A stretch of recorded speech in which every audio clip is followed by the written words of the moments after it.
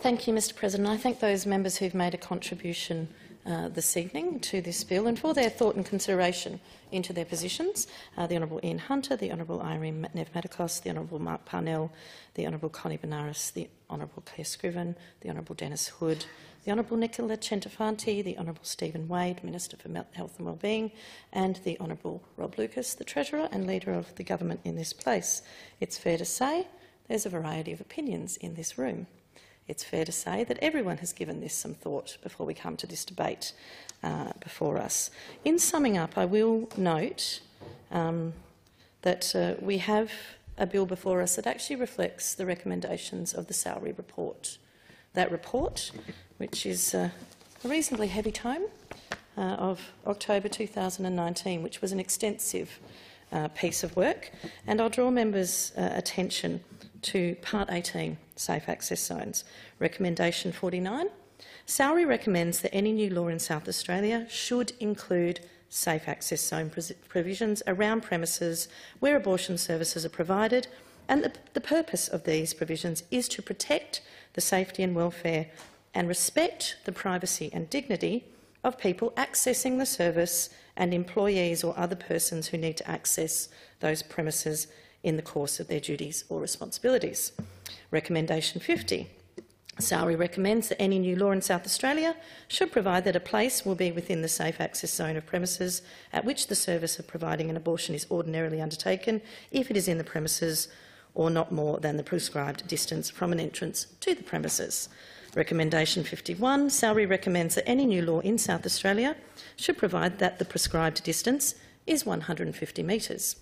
Recommendation 52. Salary recommends that any new law in South Australia should provide that the operation of the safe access zones is not limited to the hours of operation of the premises and should be 24 hours a day and 7 days a week with no exceptions.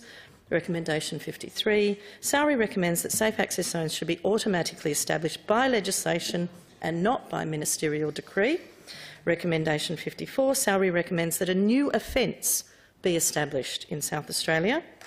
I repeat that a new offence be established in South Australia to provide that it is an offence to engage in prohibited conduct in the safe access zone for an abortion services premises.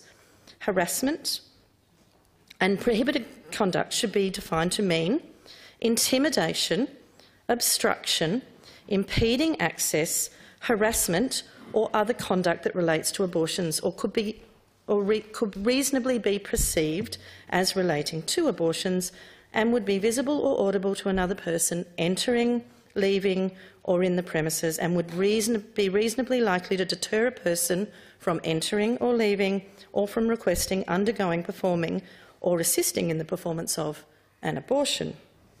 And indeed, Recommendation 55, Salary recommends that a new offence should be established in South Australia to provide that it is an offence for a person to make, publish or distribute a restricted recording of another person without the other person's consent and without reasonable excuse.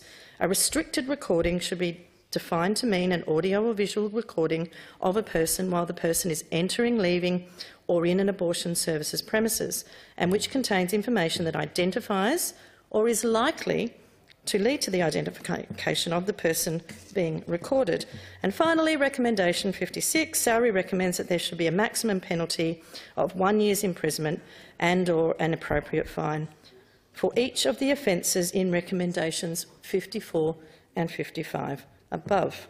So far from this being a figment of my imagination, this is indeed the recommendation of the South Australian Law Reform Institute that was thoroughly researched and well tested and heard from all opinions on this matter. Indeed, I've not ever heard anyone say that Salary's got it wrong on a majority of the recommendations that they put forward in government bills. It seems to only be when it's those conscience votes that somehow Salary is not to be listened to or acknowledged. But I do acknowledge the extensive work of Salary.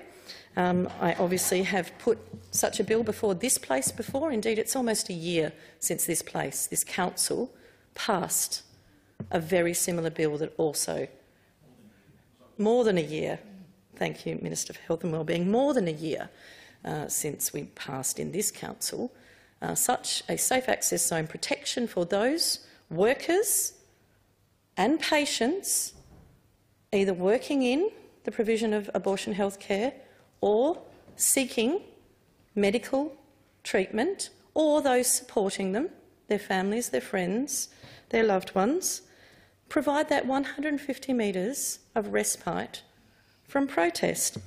Specifically, protest, because indeed this bill does not, like the Honourable Dennis Hood alluded to in the ACT bill, outlaw all protest. Indeed, it's very specific. It is indeed that prohibited conduct, intimidation, obstruction, impeding access, harassment. That is what we are talking about here. This bill does not ban silent prayer.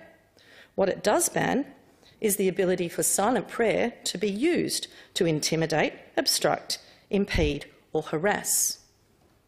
That will be the test of this law. The idea that somehow this law is not necessary because there has been no prosecutions is an incredibly circular argument that I really do not understand. The thing is, we don't have a fit-for-purpose law currently. The council around the Woodville PAC has had to retrofit and use its bylaws to address a situation that causes workplace stresses to those working in that healthcare centre, that does indeed provide an ongoing annoyance and hindrance to the residents around that healthcare service, that indeed I can vouch for many people I know who have either been supporting somebody or seeking abortion health care from that service, who have been harassed, who have felt that they were being shamed or watched, or their dignity and privacy was being offended. And in fact, it's often not the patient, because certainly the patient's in no state usually to deal with those people who probably do mean no harm. But these people tell me, the patients, the supporters of the patients and the healthcare workers themselves, that that's not the way that they feel when they are watched, when they are impeded, when there is these protesters that we all agree do protest outside abortion healthcare services in South Australia. They feel that they need more protection than is currently afforded them. And given the amount of abortion stigma and shame that is put on particularly women in our society, why on earth would you think that they're going to come out and call for these laws to protect them?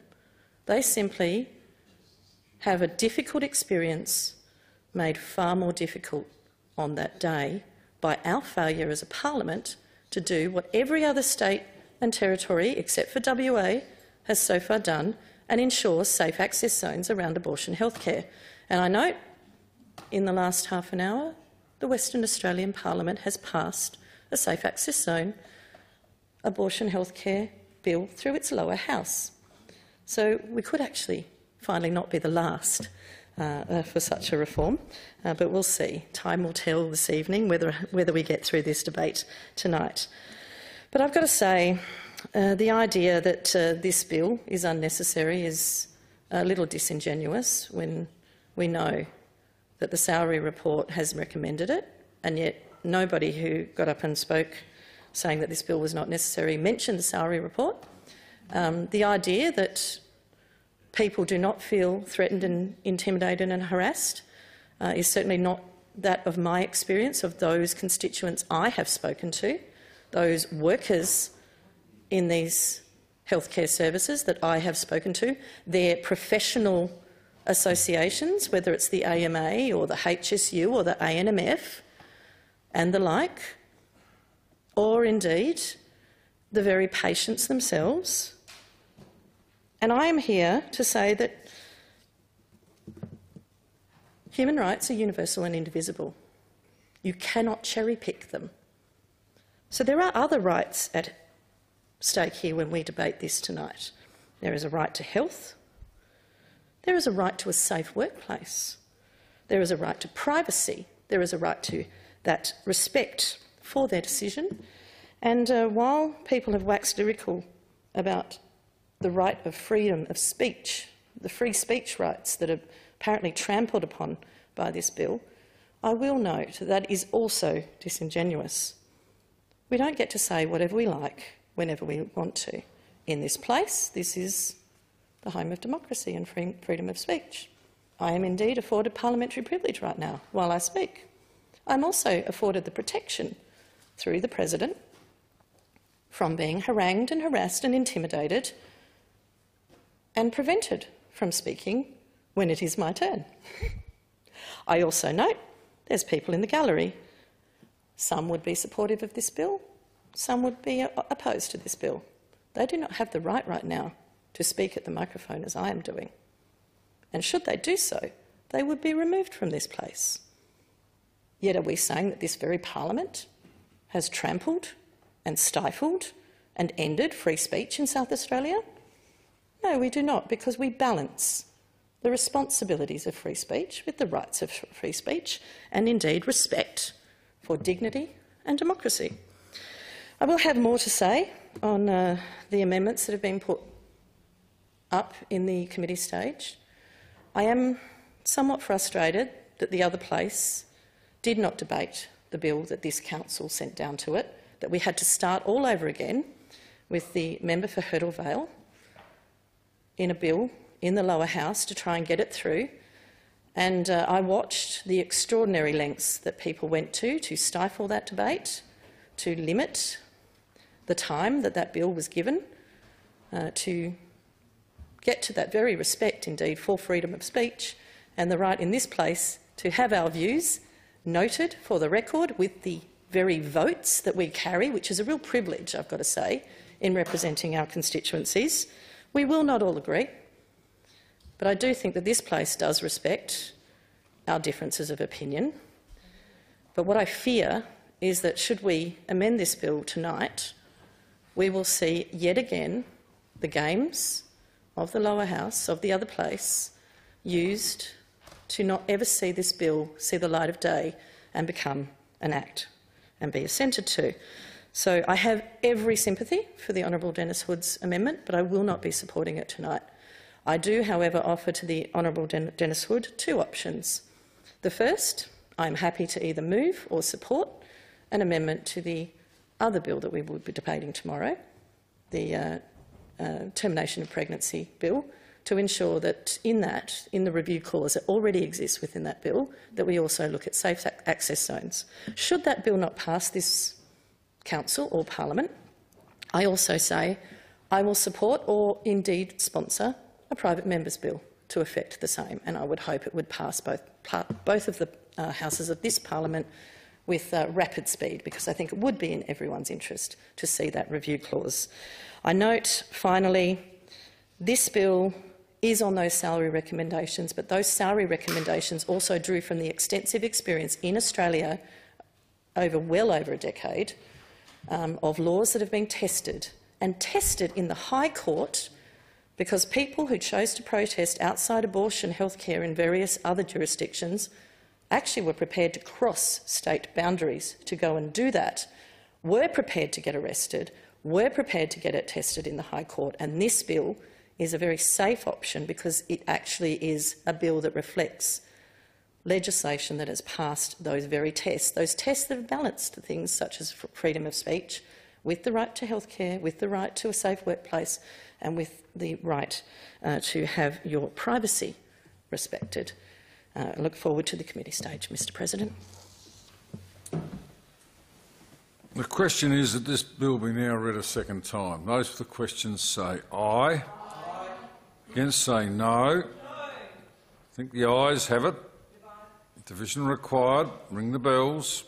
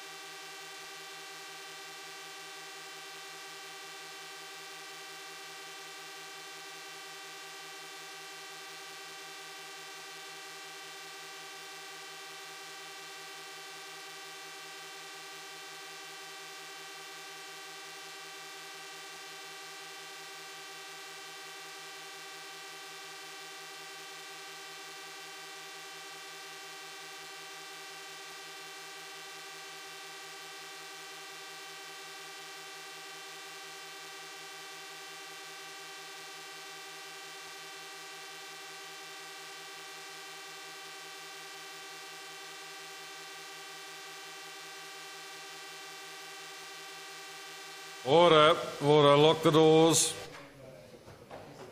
Order. Those members in favour of the motion should stand in their place, and those opposed should remain seated. I appoint the Honourable Ms Franks teller for the ayes and the Honourable Ms Scriven teller for the noes.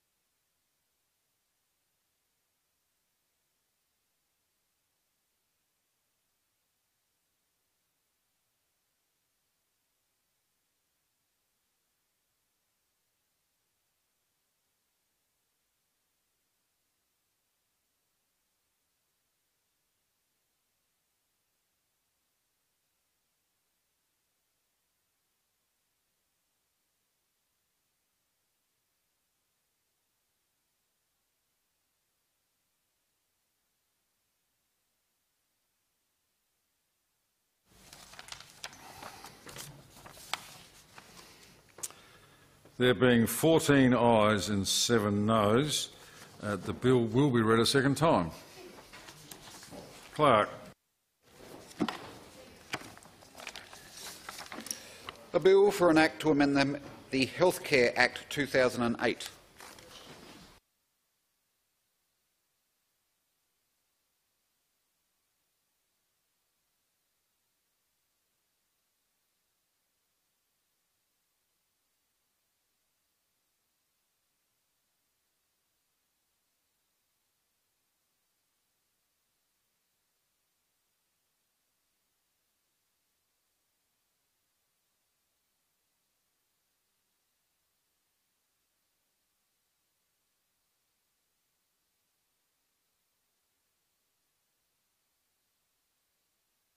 The committee that the bill has 4 clauses. The amendments to the bill, the proposed amendments to the bill, appear at clause 4. Does any member have any contribution on clause 1? The Honourable Ms Scriven. Yes, thank you, Mr President. Now, this is for the record, so I'm not trying to draw it out, and hopefully the honourable member will just simply answer the question quickly. It's simply so it's on the record. Could the mover advise how many times there have been prosecutions in regard to the Pregnancy Advisory Centre for the behaviour that is apparently going to be fixed by this bill? Oh, Ms Franks. Well, this bill will create a new offence, and so there's been no prosecutions for an offence that doesn't yet exist, but I imagine there may well be people who seek to test it. However, I note that in the bill you actually have to really push to get to that point where you are charged with the offence, that threatening, intimidating, harassing and impeding somebody's access, or indeed other prohibited behaviours, and that the police, indeed, this idea that somehow this bill is unusual because the police might ask you to move on if they suspect you're about to commit offence, will actually allow the police that ability to manage this situation in a way that they have been seeking the powers to do, that the council has had to create a very unwieldy and not fit-for-purpose permit system to address. And so I suspect that while there's been no offences at the moment, because this offence, this fit-for-purpose offence that has been recommended by the SA Law Reform Institute has not actually existed until this point, that, you know, the fact that there hasn't been anyone charged and found guilty of an offence or a prosecution that was successful is actually an indication that we do need this particular law to address situations where there's been those tensions, those difficulties. Indeed, there has been fracas and you know, arguments and melee and so on that those supporting the patients and the patients themselves have found, getting into arguments, heated arguments with the protesters and the like, where this will now provide the police the ability to be able to intervene, de-escalate the situation, ask those creating the offence, to the patients or their supporters or the health workers, to move out of the 150-metre safe access zone. And should they not comply with that police direction, then that is when this offence will take effect. And I should imagine that there will be those who come and seek to test it. And so potentially we will have a prosecution in the next year or so. Thank you. I'm not sure if the member misheard. My question was how many times there's been prosecutions in regards to the behaviour that this is allegedly going to fix. I didn't refer to any particular offence. The Honourable Tammy Franks. I did understand your question. This creates an offence that will actually be able to be fit for purpose for this behaviour. Ms Scriven. Thank you. I draw the member's attention to the Summary Offences Act, which defines offensive behaviour, disorderly or offensive behaviour, to include threatening, abusive or insulting. How many attempted prosecutions have there been in relation to the Pregnancy Advisory Centre at Woodville? The Honourable Ms Franks. Those are not the subject of this bill. This bill creates a new offence. If the honourable member wishes to talk about the Summary Offences Act or the Criminal Law Consolidation Act, the appropriate place would be when we debate bills with regards to that. And then it would be the Attorney-General you might ask those questions to. The Honourable Claire Scriven, and I'll come to the Minister. Yes, it's a little interesting given the member was talking about other members being disingenuous. So the simple question is in regards to the attempted prosecutions at the Pregnancy Advisory Centre, and that's why it's relevant to this bill, because this is the reason that the member is saying there's no fit-for-purpose offence currently in existence, and yet there appears to be one that talks about threatening, abusive or insulting behaviour. How many attempted prosecutions have there been for the behaviour outside of the Pregnancy Advisory Centre? That is the question. The Honourable Tammy Franks. Thank you, Chair. I don't have that information to hand, so if the mover would be convinced to change her vote, should I undertake to get that information to her by the third reading, perhaps we could dig up the archives, but I'm pretty sure that actually, no matter what I say right now, it's not going to change your vote, the Honourable Ms Scriven. Well, I've got. I did on. I'll go to the Honourable Ms Scriven for one more, and then I'll go to the. Oh no, I'll go to the Minister. Minister. Yeah, on the assertion that base criminal laws and summary offences laws are sufficient to deal with this, these sorts of issues, is the member able to advise whether any other states or territories have needed to have specific provisions in relation to healthcare access to protect access? Ms Franks. Thank you, Chair. Through you, Chair, every other state and territory of Australia, with the exception of WA, has a law fit to create a safe access zone outside abortion healthcare of up to 150 metres, as is in this legislation. Each and every one of those jurisdictions, because I note that in WA, the Health Minister there has introduced a bill that has now passed one chamber of that parliament. Every place in Australia has had, through either government legislation or private members' legislation, protections around abortion healthcare, because they have all required it. And what I would note, and I raised this the last time, a year and a bit ago, when we discussed this matter, if South Australia is the only jurisdiction in Australia that does not have this protection, those who seek to protest outside abortion healthcare will come to South Australia to protest outside the abortion healthcare services here. We know that from the High Court experience. We know that the people who seek to protest to stop abortions taking place in healthcare, lawful healthcare services in Australia, will travel a very long way to do so. So South Australia, if it were to be the only jurisdiction not to have such a law, would indeed be the jurisdiction where all of those who sought to protest abortion would come. The Honourable Scriven. Thank you. And just like to place on the record, my understanding is there was one person who travelled from Tasmania into another state. I believe it was Tasmania. However, my question is in regards to the member's frequent reference to the salary report. From my reading of that report, I cannot see any reference to the authors of the report and those who were involved in that investigation in actually attempting to talk with women who had been offered and received assistance from people outside of the abortion centres, such as a number of women who I mentioned in my second reading contribution.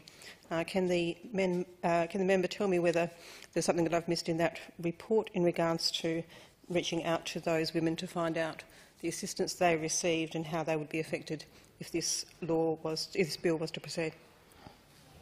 The Honourable Tammy Franks. Thank you, Chair. I would actually note that despite what the Honourable Claire Scriven just informed the Council, that both of the High Court challenges that tested the very laws that we are now basing our bill that we are currently discussing on, but in both of those situations, people travelled over state borders to protest in those two jurisdictions. So there's at least... Well, you only said one, so there's more than one. Oh, they moved to the state. OK, even better. No, order, order. We're not having a conversation here. The Honourable Tammy Franks, order. OK, order. so thank you, Chair. Order. The Honourable Tammy Franks is the call. We will not have a conversation across the benches. Thank you, Chair. I think the Honourable Claire Scriven asked me to explain to her a document that she read from the Castan Human Rights Law Centre for Human Rights Law. I didn't refer to that document, she did, and if she doesn't comprehend it, that's her concern, and it's nothing to do with this particular discussion that we're having about this at Clause 1. I don't understand why I'm being asked about a document by the Monash University's Castan Centre for Human Rights Law and what it might mean. Oh, the salary report. You'll have to be a bit clearer when you say which report, because I couldn't tell which one you were referring to. So could you ask the question again if you were referring to the salary report? Certainly. What indications are there from the salary report that they reached out to women such as those who had received assistance outside of abortion centres, and I referred to some of the examples that I used in my second reading contribution as an example of those women who have found it most beneficial to have that assistance offered outside of abortion clinics? Ms Franks. Thank you. Thank you for the clarification, because I did not hear which report you were referring to in your original question. The salary consultation was actually an open process available to all people, not just in South Australia, indeed Australia and the world. Everyone was able to make a submission to it. The Honourable Scriven. Thank you, Mr Chairman. Yes, being able to being open to everyone is quite different to actually seeking out the experiences of people who have benefited. So I think I'll just leave that on the record. Thank you. If there are no further contributions at Clause 1, I intend to put the question that Clause 1 stand as printed.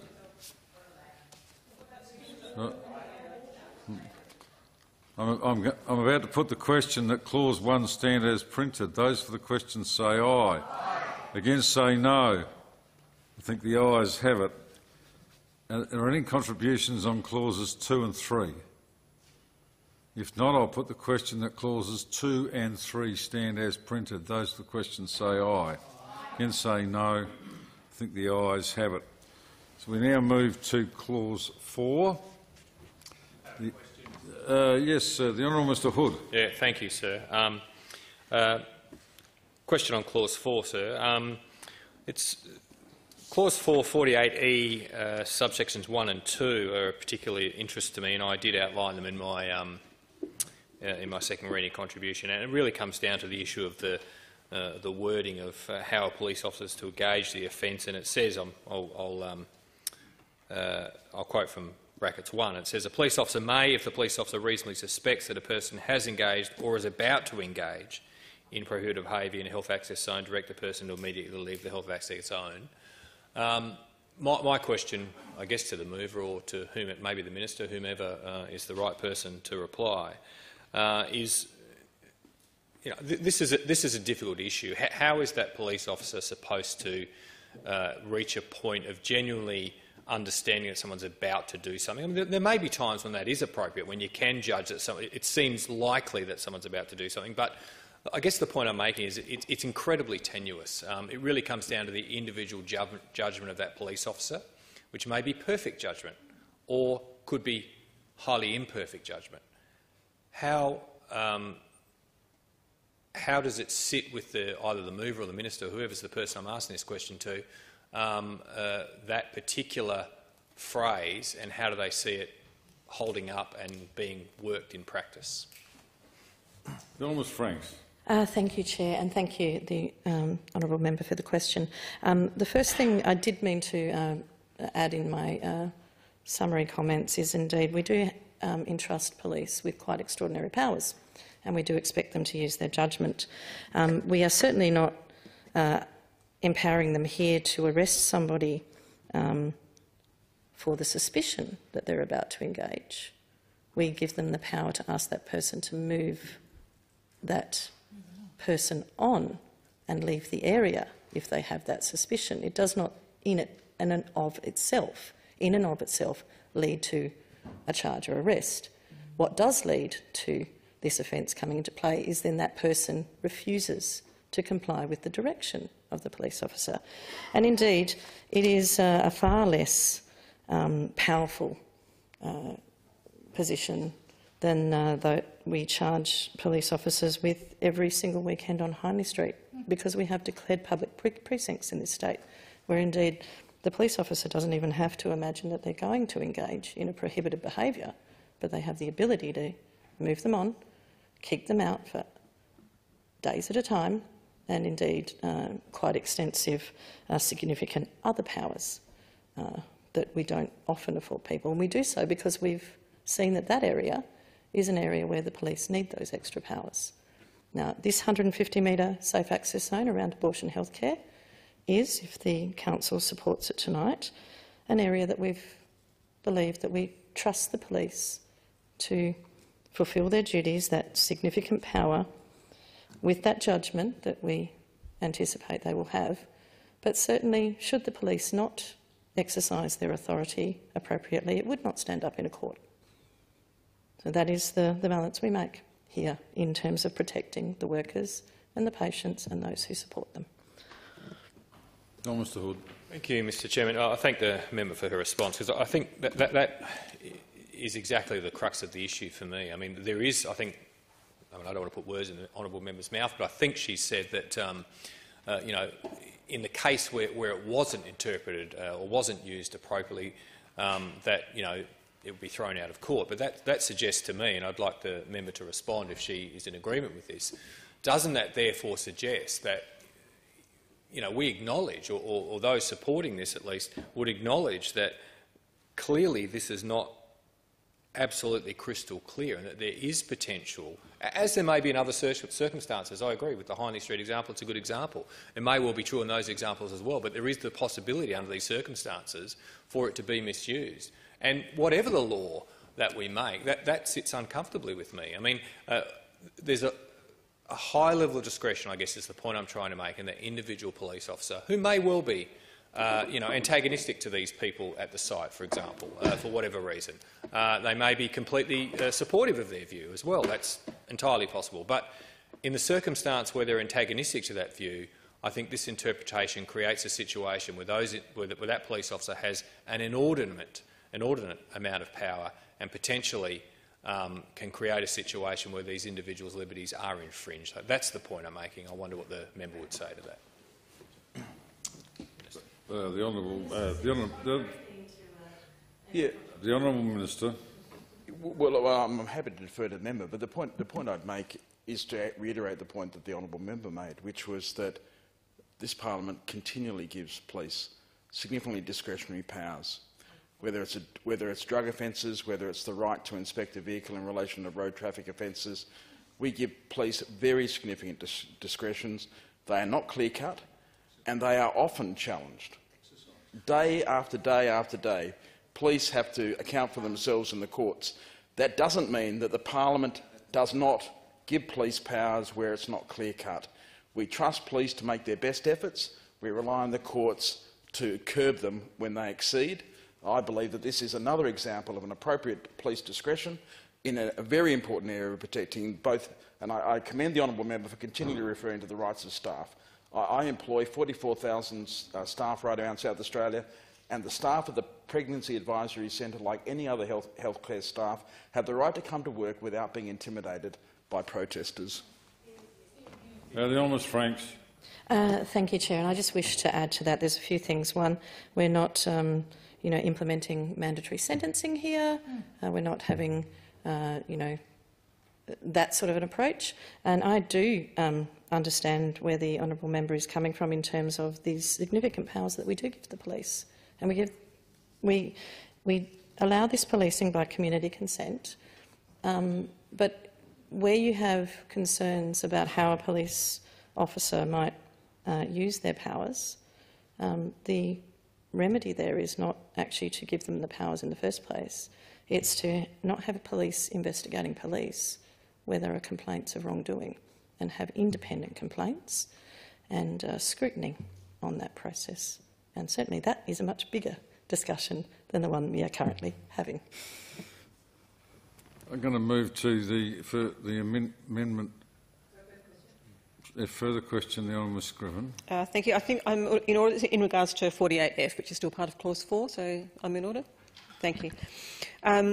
Just to clarify, and look, I appreciate that we did have this conversation when we debated a similar bill, but just for the record.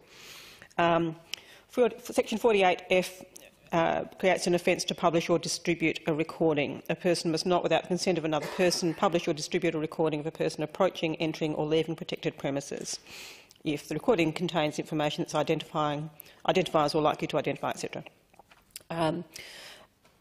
So I just wanted clarification from the honourable member that if someone is within the 150 metres, if they are filming themselves and someone else comes into that camera shot without the first person's inclination or consent or whatever, is it envisaged that that person could potentially be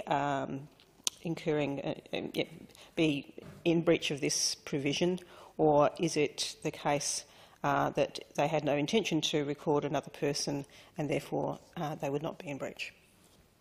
Thomas Franks. Thank you, Chair. I'll note that the full title of 48F is Offence to Publish or Distribute Recording, not just to record, but to publish or distribute those recordings. And indeed, the person must not, without the consent of the other person, publish or distribute a recording of a person approaching, entering or leaving protected premises if that identifies the person or is likely to identify the person entering those protected purposes. So should a person be filmed and they have no problem with being identified, there is no issue. Should they be filmed and have a problem with being identified, there is an issue. Now, we already have laws that are quite strict around, for example, filming school children, photographing outside schoolyards or playgrounds and the like. We do already have protections where we do respect people's privacy for many good reasons, not just child protection, but for others as well. You don't have the right to go and film people and invade their privacy everywhere in this state. There are quite strict laws around that through various acts, but including the Surveillance Devices Act. And so it is simply a nice balance, I think, that respects the right of this person to that privacy and ensuring their dignity and their access to healthcare without the fear of it being splashed on a social media page to their stigma, shaming and humiliation. And indeed we do have humiliating and degrading filming laws for that very purpose as well, which were put up by the former Labor government. The Minister. Could I reiterate the points the honourable member made? She made a number of references to privacy-style legislation. We don't have strict privacy legislation in South Australia. But under the Healthcare Act, we have very strict patient confidentiality provisions.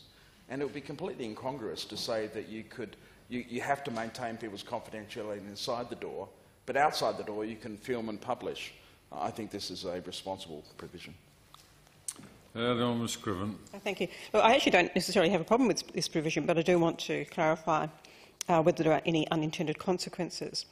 So my thinking is, as far as I'm aware, and I'm happy to be corrected, that usually other laws around that refer to the purposes for which you are distributing or whatever, not to a particular area. I'm happy to be corrected if I'm mistaken in that. So my thinking is, opposite the abortion centre at Woodhill, for example, there's a cafe, or I think it's a restaurant now.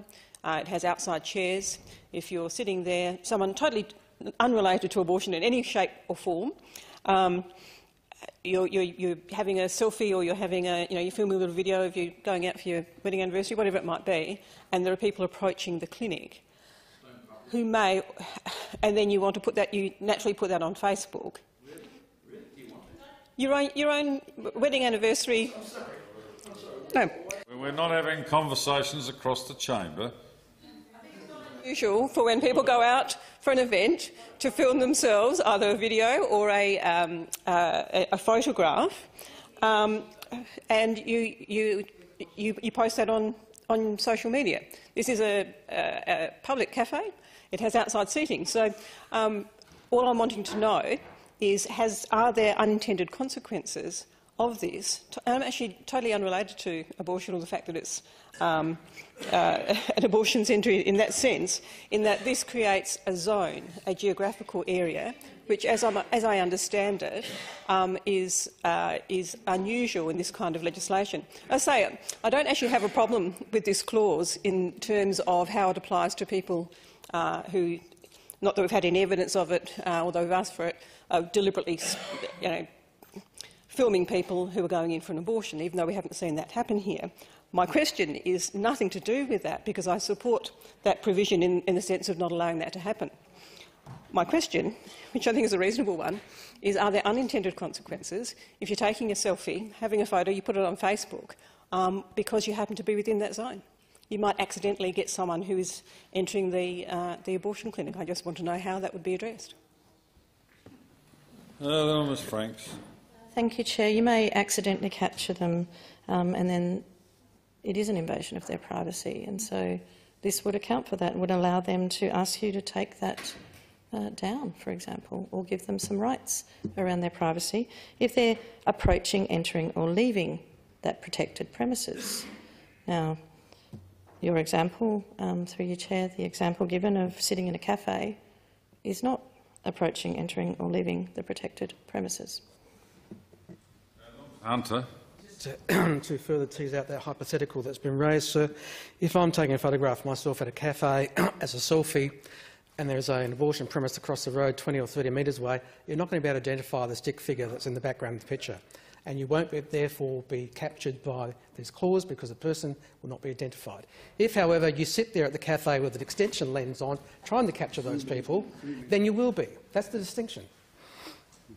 The Honourable Mr. Scriven, and then the Honourable Mr. Pangallo, and then we are going to head towards the First Amendment. Yeah. Look, certainly I hope that is the case, as Mr Hunter has said. However, I'm not sure that it necessarily is when you are outside on outside seating, the width of a road, and someone is approaching. So I'm not convinced of that, but let's hope it doesn't occur. Mr. Pangallo. Thank you, Mr. Chairman. I just want to pick up something that the Health Minister said in relation to breaching of privacy, that if somebody actually came out and it just so happened that their photograph had been taken or there was a camera there or whatever, that it would be an invasion of their privacy. Is that what you were saying, Health Minister, under Health? Well, all I just wanted to say is, I mean, what happened when you had TV cameras and other people filming people coming out of COVID testing clinics without even seeking their consent? Would that have been a breach of their privacy? Minister. The legislation I was referring to was the Healthcare Act, Section 93, subsection 2, which says a person engaged or formerly engaged in connection with the operation of this Act, in other words, healthcare services, must not disclose personal information relating to a person obtained while so engaged, except to the extent that it may be authorised or required to disclose that information, and it goes on. The point I was making was this Parliament has already, the honourable member made a number of comments in relation to privacy-related legislation. I was making the point, in relation to healthcare, we have some of the strictest legislation to say you shall not disclose personal information. Now, primarily that relates to the internal operations of healthcare services. But to me, it makes logical sense. If you can't identify a person receiving a healthcare service inside the door, why would we not protect their privacy outside the door? Mr Pengillo. Thank you, Mr Chair. I just wanted some clarity on that, Health Minister. Not so much in this matter, but in relation to COVID testing, where people's privacy would have been breached there. You would have been able to identify them. They would have seen themselves lined up, going in to have a test. So would that apply in that case, that section of the Act? I'll call the Minister, but we've explored this one a great deal. I think we'll move on to the amendment after the Minister's response. I think the Chair is suggesting that I don't need to give account for the Healthcare Act. The honourable member is bringing up another bill. So I'm going to call the Honourable Ms Scriven with her amendment number 1, Scriven 1. Thank you, Mr Chairman.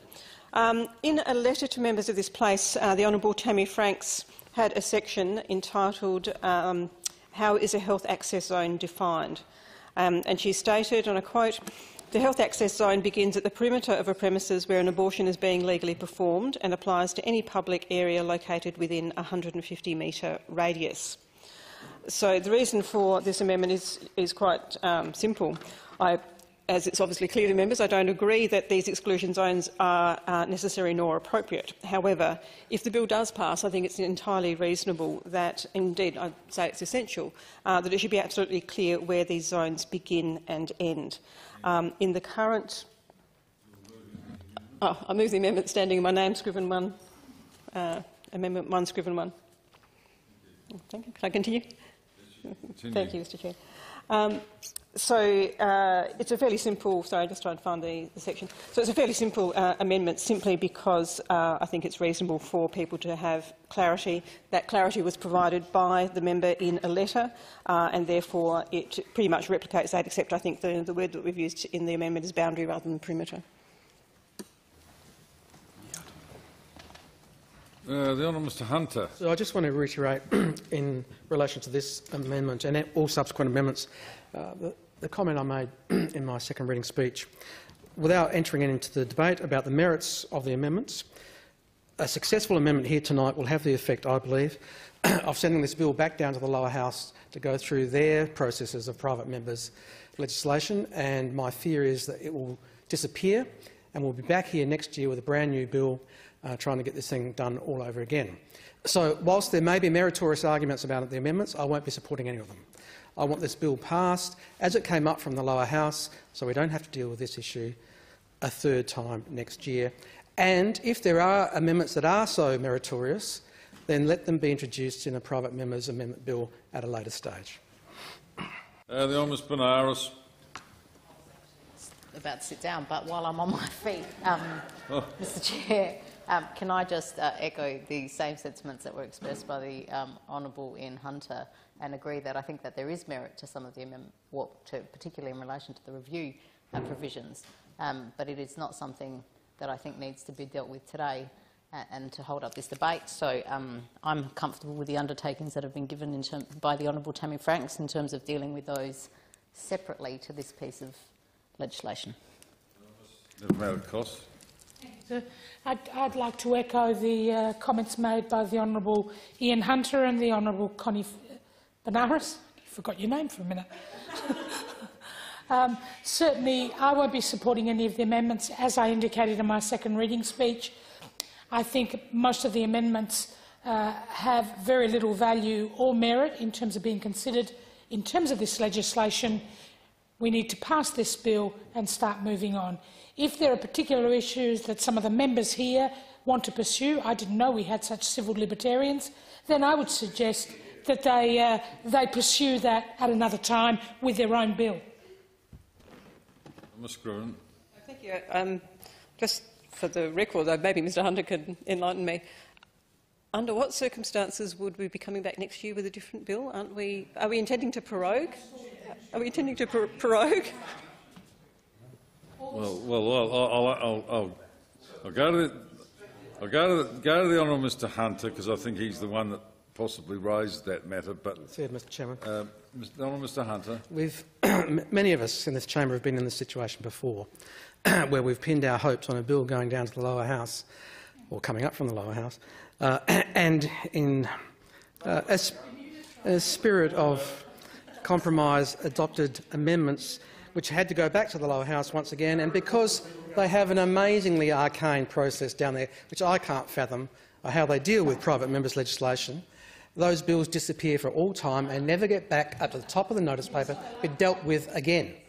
And in that situation, if that happens, if the amendment is successful tonight, and it may well be, depending on the will of the House, then my prediction is that's exactly what will happen with this bill, and someone in the lower house will have to once again, for a third time, construct a new bill to bring it back to our attention. I really don't want to see that happen. The Minister for Health and Wellbeing. Very briefly, I think the other factor that might feed into the consideration of members is whether matters that are raised in the context of this bill might be more appropriately picked up in the termination and pregnancy bill tomorrow, e.g. the review provisions. If we have a review provision in that bill, it doesn't need to be in this one. The Honourable Ms Franks. Chair, I won't be supporting this amendment, and I note that the bill that we have before us is something that is in accordance with the salary recommendations, but is also in accordance with the pieces of legislation interstate that have been tested in the High Court. So the language we have used in the bill that is before us being debated is language that has been used in those other jurisdictions. I am averse to straying from that language. Should we also not just send this bill off to the Bermuda Triangle of the other place, where legislation strangely disappears, never to be seen again, but indeed, potentially, should it even pass that particular test, it would open it up for another High Court challenge, or indeed difficulties around where boundaries were not necessarily clear on these properties on which the protected premises are situated. Mr Hood. So I will be supporting the amendment. I look at the very simple amendment. This amendment really just seeks to define what the boundary is. That is the thrust of this bill, to create an area around which protest or whatever it is can't actually occur, and to have that area clearly defined is actually very important. And I think this amendment serves to clarify that.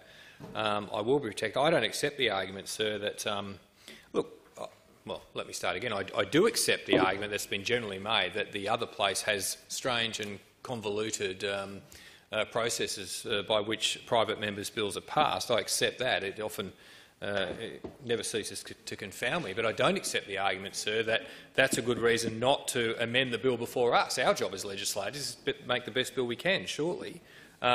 We amend government bills all the time. We amend other private members' bills all the time. I don't see why this would be any different.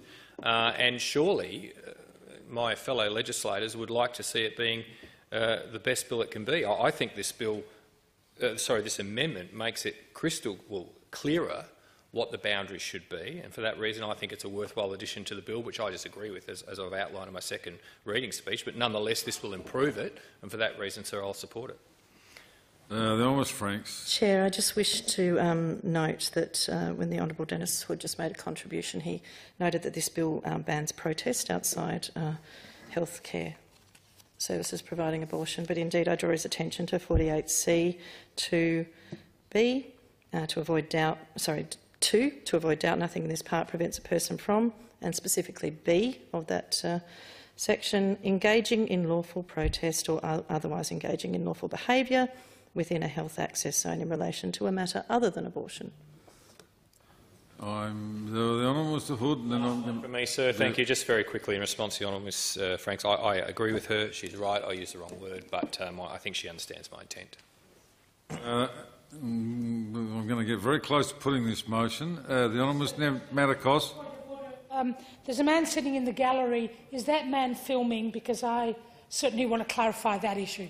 Because there's no right to filming. The only filming in the gallery that's allowed is with my permission, and no one has sought my permission, not in this evening session, and so that to make that clear to anybody that there is to be no filming unless there's been an application to me, and I'm not aware of that. So there will be no filming from the gallery.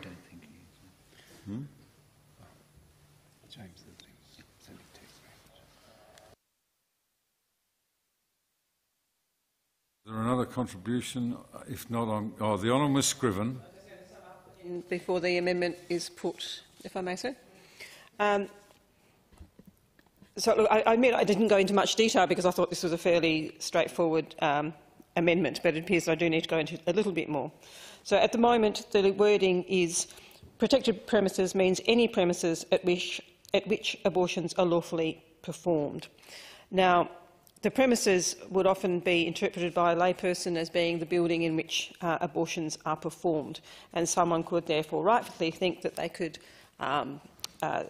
pray or protest or whatever they might want to be doing 150 metres from the wall of the building. I think that would be a not unreasonable assumption, but my understanding is that the intent of this is that it should be from the perimeter or the boundary. And whilst I realise that this means that anyone who is going to be engaging in behaviour at an abortion centre under this amendment will actually need to move further away, I think it's only reasonable that that is very clear and that people have the right to know. And given that the Honourable Ms Franks actually included this in an explanatory paper, clearly there is some doubt around it, and so I think it's worthy of being supported. I'm going to put the question, and the question is that the amendment in the name of the Honourable Ms Scriven be agreed to. Those for the question say aye. Aye. Against say no. No. I think the noes have it. The next amendment is also clause 4, the amendment number 1, Chent 1. The Honourable Dr Centavanti. Thank you, Mr Chairman. I move the amendment number 1, Chent 1, standing in my name.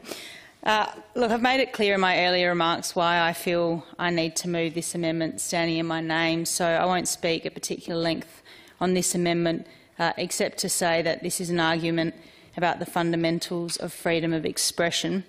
I feel somewhat comforted that the Honourable Tammy Franks has stated in her second reading speech, as well as tonight, that this bill does not prohibit silent prayer. And I'd hope that if the law is successful, or if this bill is successful in its current form, judiciary officers will come back to this debate to understand the intent of the legislation. However, based on the experience in the ACT, I don't think an assumption can be made that silent prayer will not be deemed to be prohibited behaviour. And with that, I move the amendment standing in my name. Ms Franks. Thank you, Chair. I thank the member for her explanation of where she's been motivated to move this amendment from. And indeed, I reiterate, this bill does not prohibit silent prayer, even within that safe access zone. What it does prohibit is those behaviours, those prohibited behaviours, and it ensures that claiming silent prayer as an alibi for enacting those behaviours is not given to people as a way to get around the law. Indeed, I haven't based this on the ACT, I have based it on the Victorian example, and I'm told there that there is silent prayer still around abortion healthcare, and that as long as it's not harassing, threatening and intimidating, it is not seen as prohibited behaviour and responded to accordingly. Ms Scriven. Yes, and I'll be supporting this amendment. I note that in the other place and also in the media, the Attorney-General stated that she does not think does not consider this bill bans silent prayer. So if the Attorney-General doesn't think that and other members don't think that it bans silent prayer, it would seem to me that making that clear by accepting this amendment would be the appropriate direction. I'm going to put the question. Oh, the Honourable Mr Hood. Mr Chairman, just very quickly, I indicate that I will also support the amendment, sir. I think this is a very, very small bar, and in fact it seems everyone is in agreement that this bill won't prohibit silent prayer. Well, in that case, I would argue, why on earth wouldn't we make that crystal clear for the courts who may have a different view, or a particular judge who may have a particular view? As we all know, as legislators that have been doing this for some time, sometimes courts don't pay particular attention to the Hansard. Sometimes they do, sometimes they don't, and that is, why leave this? If we all feel, as I do, and I believe as the mover did, mover of the amendment does, that this is something that we shouldn't be prohibiting, why on earth wouldn't we enshrine it in the bill, which looks like it will pass, to be sure that that's the case? So I'll certainly be supporting it. The Honourable Franks. Sorry, very, very briefly, Chair. I'll just note that, again, this is legislation that has seen the tests of 2 High Court challenges. It does not prohibit silent prayer, but it does prohibit its use as an alibi to threaten, harass and intimidate and impede somebody either working in these healthcare centres or seeking to access that healthcare. The Minister for Health and Wellbeing. Yeah, on that point, my understanding from what the honourable member said, that if silent prayer is conducted in a way which was intimidating or harassing, it would be an offence under the Act, and to put this provision in would actually excuse intimidating and harassing behaviour.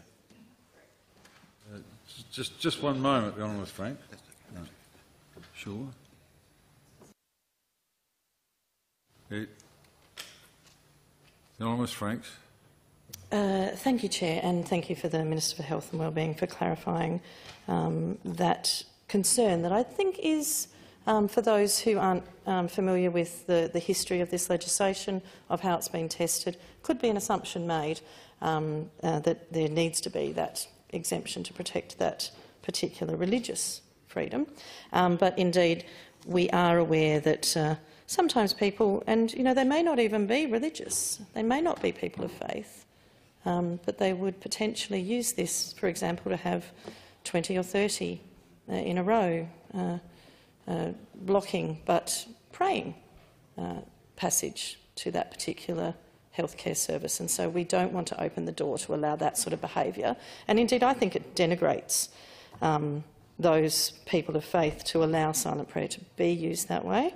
I'm certainly, as I mentioned in the second reading speech, I'm an agnostic person, and I have actually studied comparative religion. I have an interest in some religions more than others. I did note, I think, in the second reading contribution that I'm not a monotheist. But certainly this bill does not prohibit people of faith from engaging in their faith, but it does prohibit that, for example, 20 or 30 people would be quite an intimidating presence should they all be praying and chanting, for example. Sorry, not chanting, praying, but, with visible, I think, presence to that person who is, let's get back to this, this is a person who's made a very difficult decision. Often they may not have ever thought they'd be in that situation. When we access healthcare of any sort, it certainly provokes anxiety in me. Simply going in for knee surgery earlier this year provoked a lot of anxiety in me, and I know that I was in need of, the most calming and supportive environment, which I thanked the medical staff for providing me, because the receptionist in particular calmed me down and gave me that sort of comfort. And that's what we want people engaged and accessing a healthcare service to feel. We want them to be relaxed, able to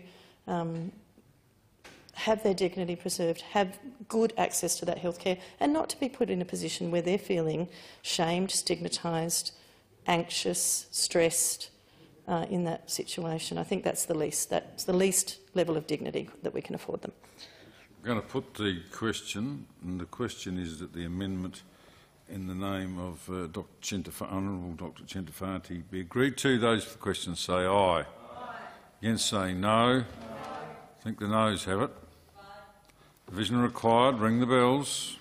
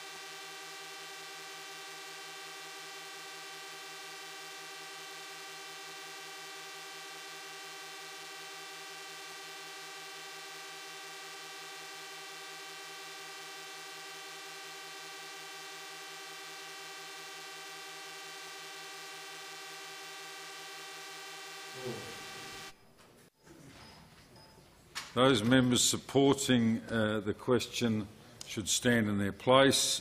Those opposing it remain seated. I appoint the Honourable Dr Centofanti as the teller for the ayes and the Honourable Ms Franks teller for the noes.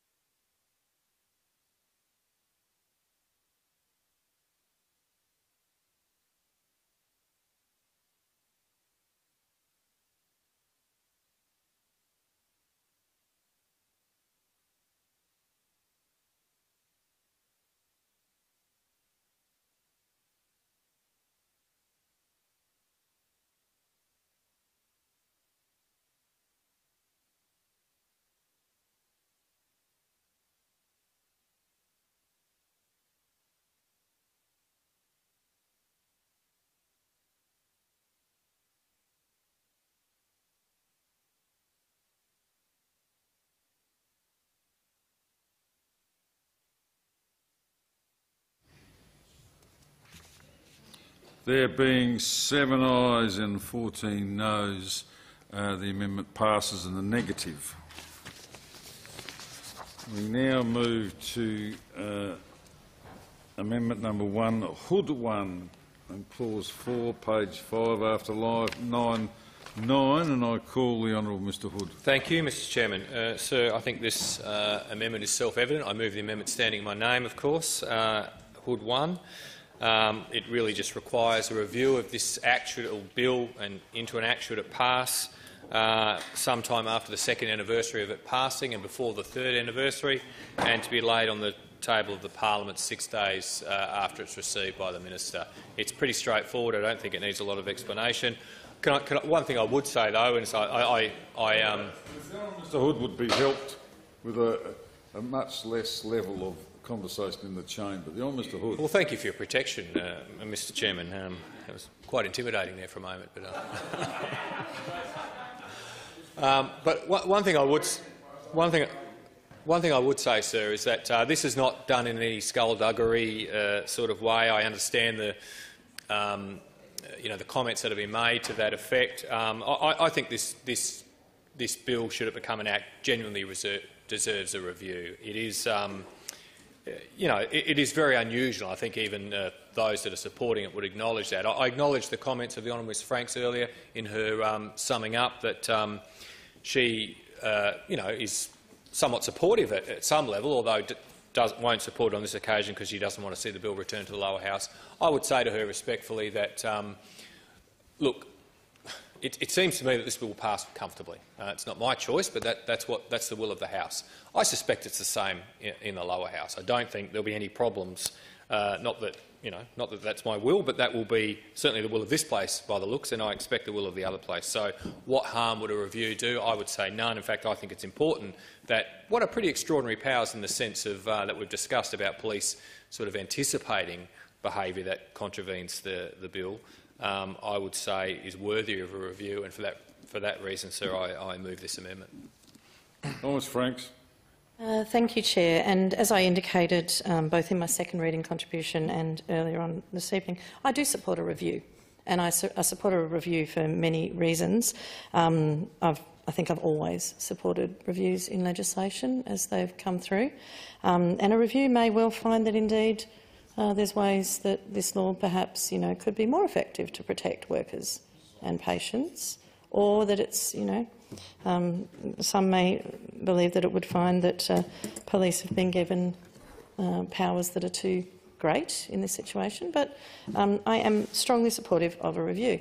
What I am not supportive of is sending this bill in an amended form to the other place, because a year and a month ago we did that and it never came back. The other place is indeed a little... The honourable member interjects, but I note that when you prorogue and you've reached second reading on a bill in one house, you can actually restore it to the notice paper, and we did that. And we tried again, and yet we could not get it to a debate. It languished at the bottom of the notice paper while people talked about car parks. For some reason there was a great obsession with car parks in debates about abortion safe access zones. Goodness knows why.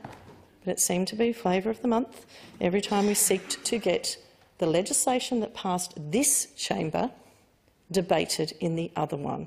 So a year and a month later, here we are, the member for Hurdle Vale and I, working together, gave up on that previous bill because it did hit the Bermuda Triangle of the other place, the legislative Bermuda Triangle of private members' business that is conscience vote, not party vote, and deemed controversial because it deals particularly with women's bodies and reproductive rights.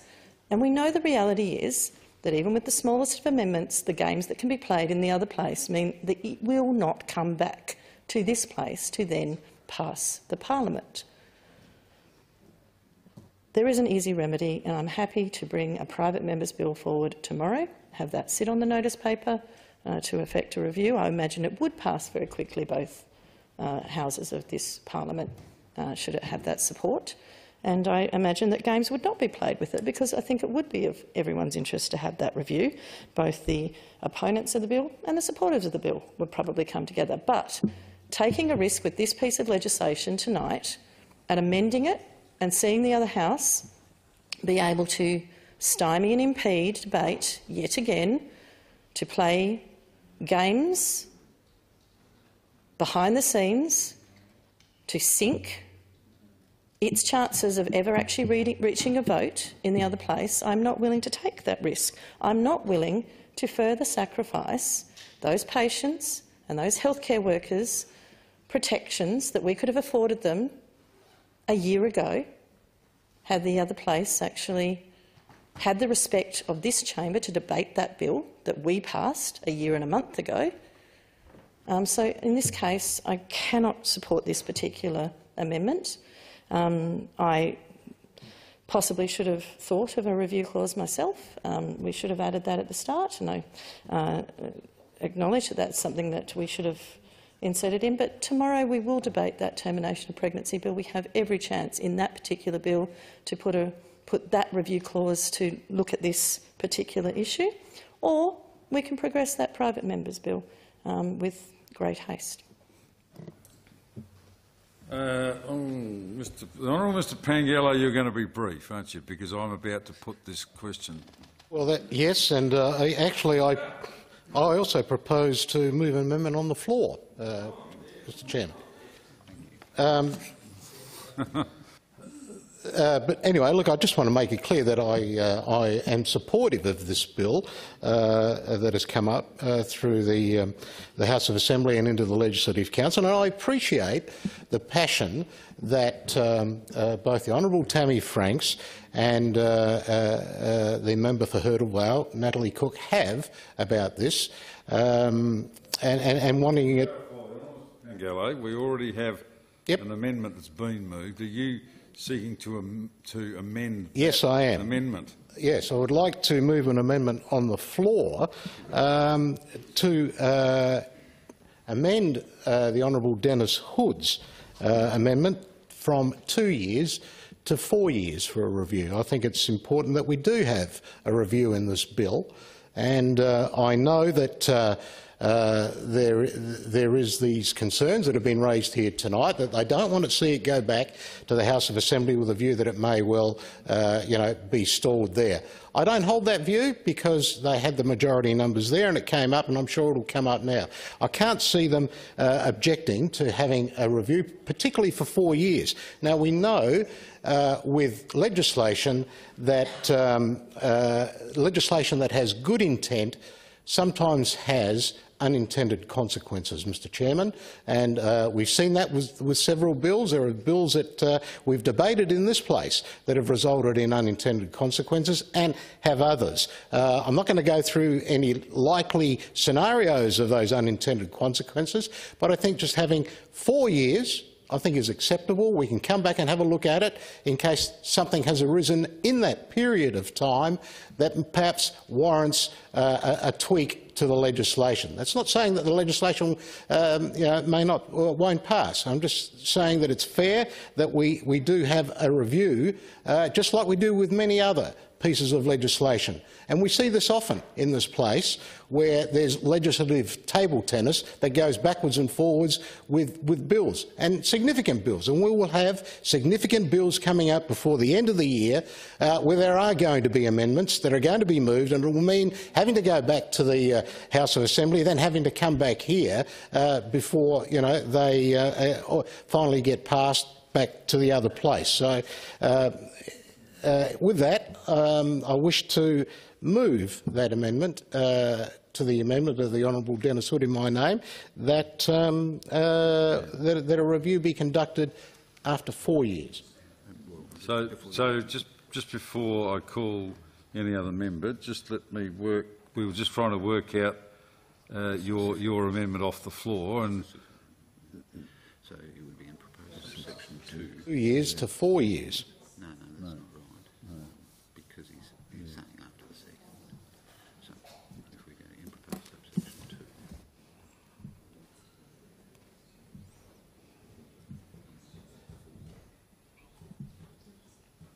So what my great assistants here have proposed is that your amendment to the amendment would be in proposed subsection 2, leave out second but before the third, and insert fourth. 4.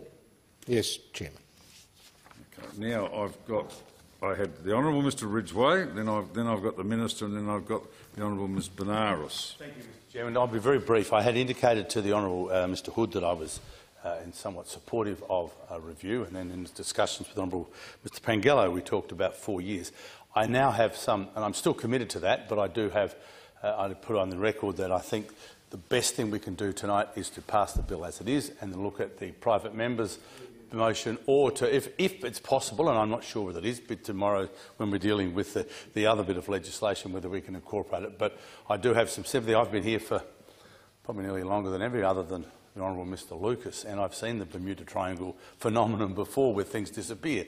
And I have always been somebody that's been a very strong sort of advocate, even though I had some text tonight about, am I really a right-winger? Well, I've always been a strong advocate of being a pro-choice, and it's a woman's choice to do whatever she chooses to do and not be impeded or harassed, even by the physical presence of somebody at a clinic. So, Mr Chairman, I'm happy to support a review, but I do apologise to Honourable Mr Hood and Mr Pangello, because I did give them some indication earlier that I would support it, but I do think in the interests of making sure this legislation passes, I'd look at supporting a review in another format, either as a private member's bill or in conjunction with tomorrow's bill.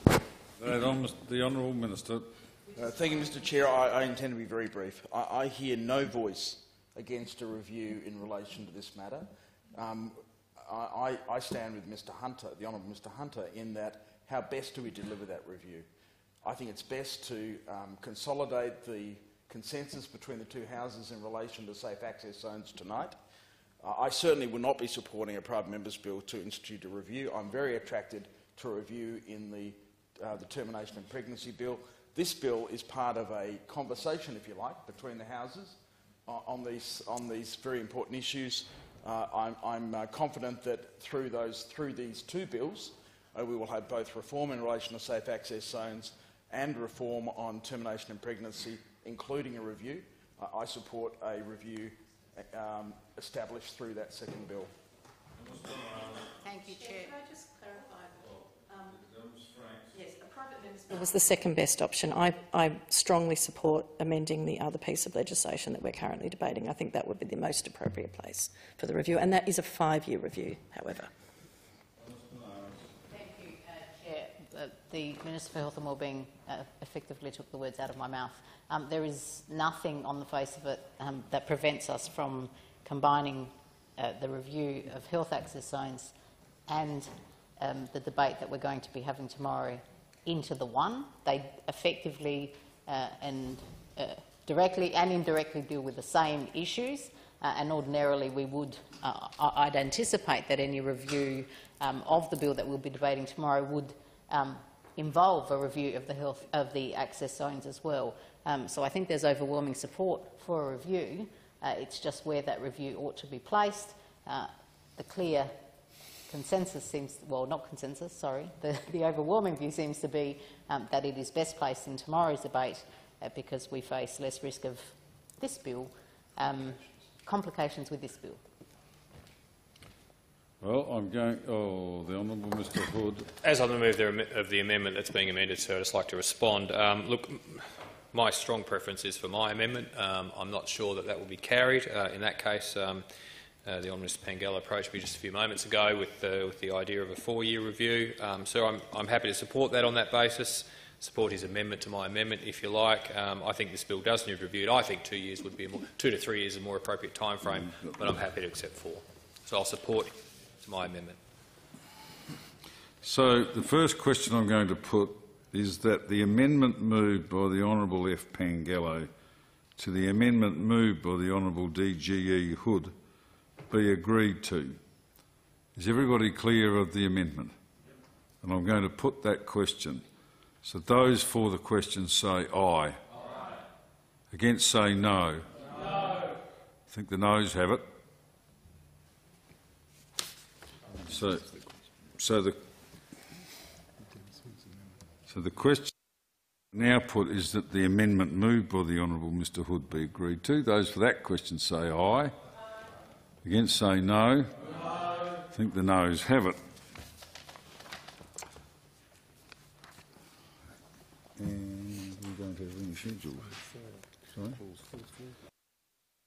Is that clause 4 stand as printed? Those for the question say aye. Against say no. I think the ayes have it. No. And the question now is that this be the title of the bill. Those for the question say aye. Against say no. I think the ayes have it.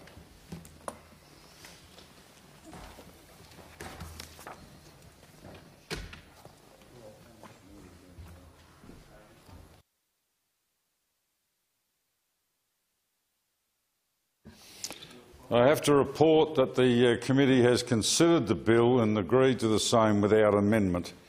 The Honourable Ms Franks. Adopted. Is that right? I'll put that question. Those for the question say aye. Against say no. I think the ayes have it. I need a minister.